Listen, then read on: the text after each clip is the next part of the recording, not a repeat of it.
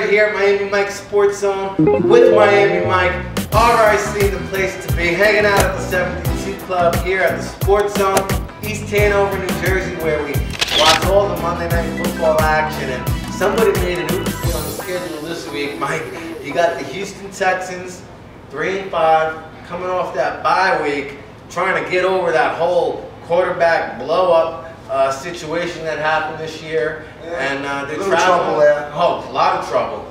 Bill O'Brien talked about the hot seat. Hot. It's really hot under his behind. But the Cincinnati Bengals, one of those 3 undefeated teams here at the 72 Club, we don't like that. No, we don't. But, and a very good good undefeated very team. impressive. I mean, they're pulling out all the tricks, all the gadget plays. They're running Mohamed Sanu on the verses. They're doing everything. That was his first rushing touchdown since Rutgers. Wow, since amazing. his days at Rutgers. So they're Yeah. pulling out all the stops in Cincinnati. Creativity. They're being creative. They are. Keep the defense off guard. That's what you need to do. That's why they're undefeated. Top caliber talent at every position. I mean, this team is about as stacked as any roster in the league. And they have a quarterback that's played outstanding. He's an outstanding regular season quarterback. Yes, he is. Outstanding regular season quarterback. Yes, he is. You know, hey, the Texans will take any kind of quarterback.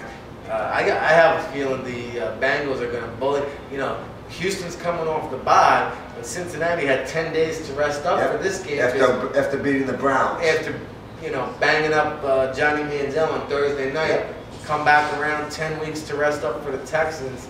I think I know how this one's going to shake down. I think so too. But tell me, you know, Texans getting caught in the back alley over here. Yeah, Texans are one of those teams that they had big Super Bowl aspirations going into the season. Yeah. Now going forward, they're one of those teams that you would think are going to battle for a wild card with the 4 or 5 losses. I don't see it happening. The Texans are going down. Their stock is going down. Bengals' stock is going up. And I think it's Bengals in the blowout. I agree. Bengals in the blowout. Only true question here is, does Bill O'Brien survive the season? Does he make it out alive? I don't think so. No. I don't think he makes it. Maybe week 12 he's out of there. Wow. I think so. I think he's getting canned before the season ends. You heard it here first.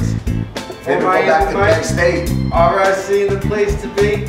Don't forget stadium sign Sunday, Mike. Hit him with the details. This Sunday, baby, bring your stadium sign 1 to 5 p.m. You have a chance to win 1 of 3 Miami Mike gift cards for $50. Stadium sign Sunday, this Sunday. Fatheads, welcome. Hey now, come on down, check us out. Giving out $150 worth of giveaways. Hey, it goes a long way here at the 72 Club. So come on down for all the NFL Week 10 action. It's been another edition of Talking Football here at the 72 Club.